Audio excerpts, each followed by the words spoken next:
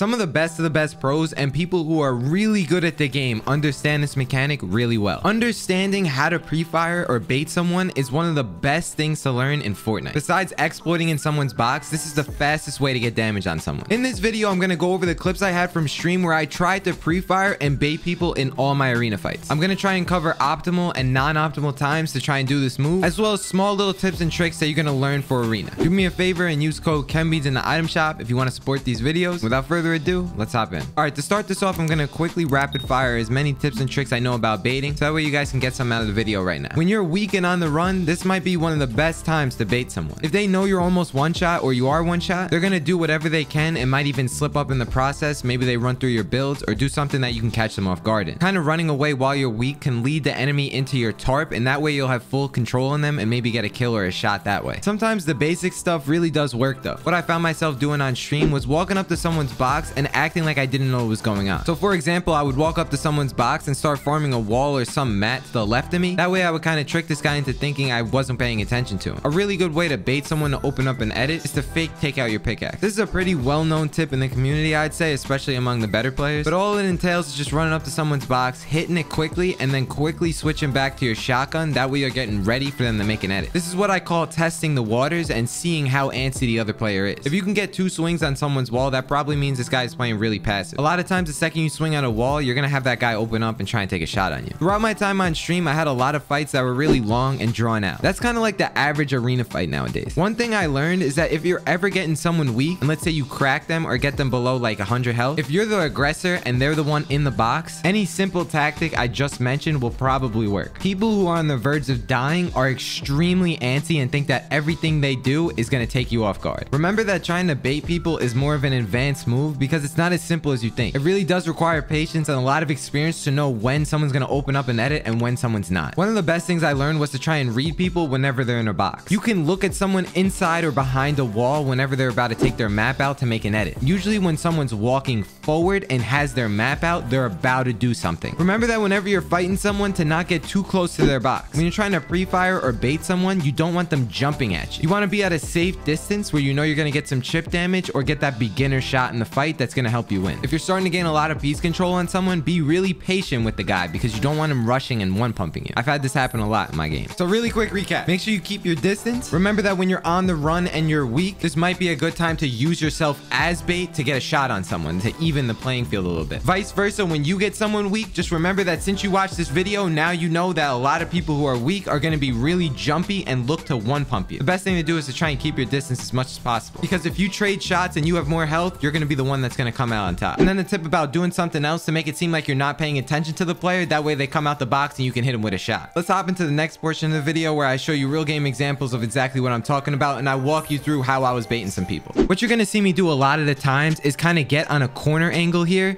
get multiple walls really weak, and then I'll just really focus on spraying one wall and track the guy the entire time I'm spraying through it. Doing this sort of baiting motion where you tap fire walls a lot is the best way to bait people to try and expose themselves so you could shoot them. A lot of times this might trigger a 50-50, but I do this really often. Once I got this player whited, I knew that I had the upper hand here. So since I got a P90, I'm using that to my advantage while keeping my distance. Whenever someone builds out of metal, I know that I can break it really easily as long as I just tap fire it and spray it a little bit. Since this guy was weak, I knew he was going to be antsy and try and go for some crazy shots. So like I said, I kept my distance, sprayed him through the wall, and kind of tap fired him up and got the kill. That's the stuff that I'm talking about in these fights. I said in creative that I spray multiple walls, but sometimes it can just be one wall like this. This right here is exactly why I'm telling you not to get too close. Every little thing I do or every small edit I make, I constantly back up and be prepared for this guy to charge at me. I'm starting to learn from my mistakes, and this is one of them. Besides whiffing my shot, I played this really good. So like I said, I'm tap firing up his wall, getting it weak for me to try and replace it. Once I feel that it's pretty weak, I run up to it and try and axe it with my pickaxe to try and take it. Then I do this little strat where I drop down on the stair and then jump up and grab the wall, and this is a really good box fighting strat. 9 times out of 10, I usually get that floor up top, but he was expecting it since it was weak. I read this guy like a book because I was able to see his map out as he was moving forward. This is the definition of reading people and baiting people. If you can time this just right, you'll be able to get a shot and block yourself by placing a wall just like I did here. If I would have hit that second shotgun shot, it would have been a really good clip.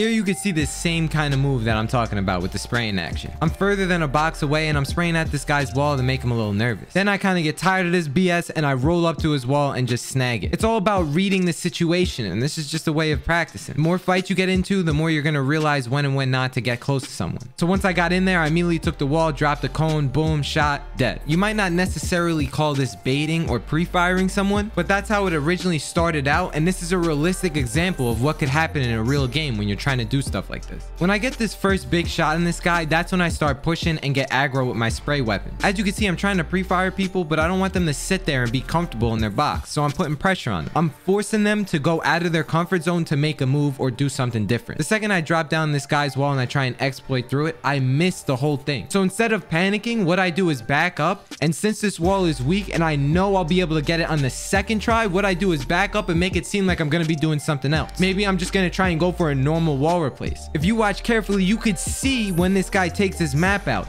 That's the second I knew I had to jump in because he wasn't expecting it. So I jump in, boom, and I'm in his head, instant kill. It's all about these small mind games as you're fighting someone to really get the upper hand like that. The average person probably would have missed the first time and just jumped right in a second time and got bopped.